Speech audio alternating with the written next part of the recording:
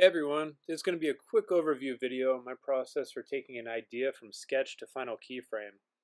I'm using a motorcycle I designed, but the design process can be used for really anything from vehicle to product, fashion, film, game, and even toy design.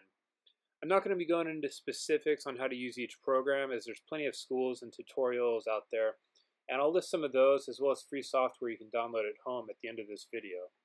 So let's get into it.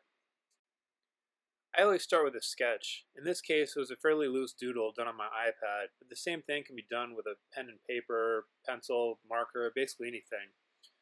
The more you can work out in the sketch, the easier translating it into 3D will be. I started this bike knowing I wanted hub center steering up front. That was about it.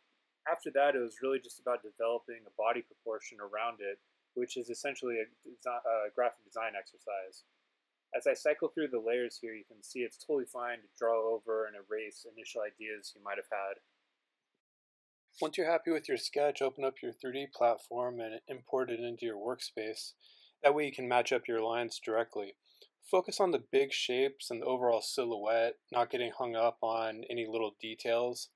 It's good to stay in side view basically this entire time to block the silhouette in. And once that's done, then you can open up perspective view and start extruding outwards to give it some thickness. You'll learn a lot about sketching and form during the stage, as some of the parts of your initial sketch might not transfer properly into 3D, which is totally fine. And as you get the big shapes blocked out, it's good to start adding in all the crazy little details and some basic textures to look at the overall graphic breakup. And then you're ready to export and really start texturing this guy out. Texturing can be done many ways, but I've been using Substance Painter a lot, which is essentially a 3D version of Photoshop. You can import your model and really start showing off your graphic design skills here as you use smart materials to add wear to edges or paint scratches, patterns, or you can paint directly onto the model itself with your own custom graphics. And finally, we're ready to start rendering. This is where you really see your design come alive. I'm using Octane Standalone, which you can kind of think of as a film studio inside of your computer. These rendering engines often have libraries of materials that you can use in combination with your custom ones that you've done in Substance. Lighting, you can use sunlight as I'm doing here and literally place the sun wherever you want to get it just that perfect golden hour. You can also use HDRIs to simulate studio lighting, as well as place individual lights to simulate studio lighting. Really depends on what that final look is that you're going for. You'll end up spending a lot of time in this phase just because it's so fun tweaking the camera and the lighting just right to really nail the shot that you want.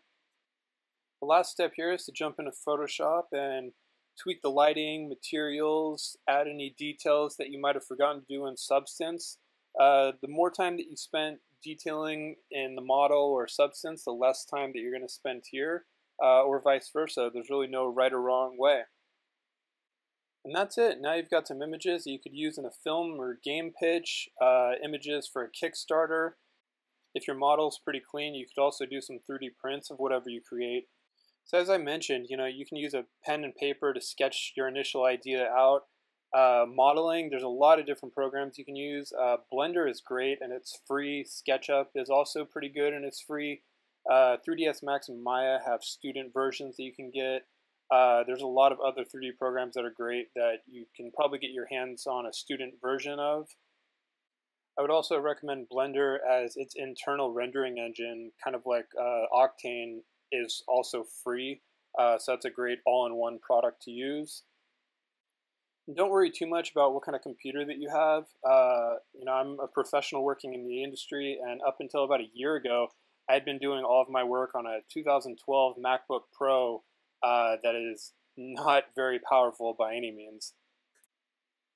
Now, as far as learning each of these softwares individually, there's a ton of different ways to do that. You can go to a four-year school, you can watch tutorials online on YouTube. There's also online schools. There's really no right or wrong way. Each of them have their, pros and cons. It's really just dependent on what's going to work for your personal life. If anybody has any questions, feel free to reach out and I will answer them to the best of my ability. Thanks for watching.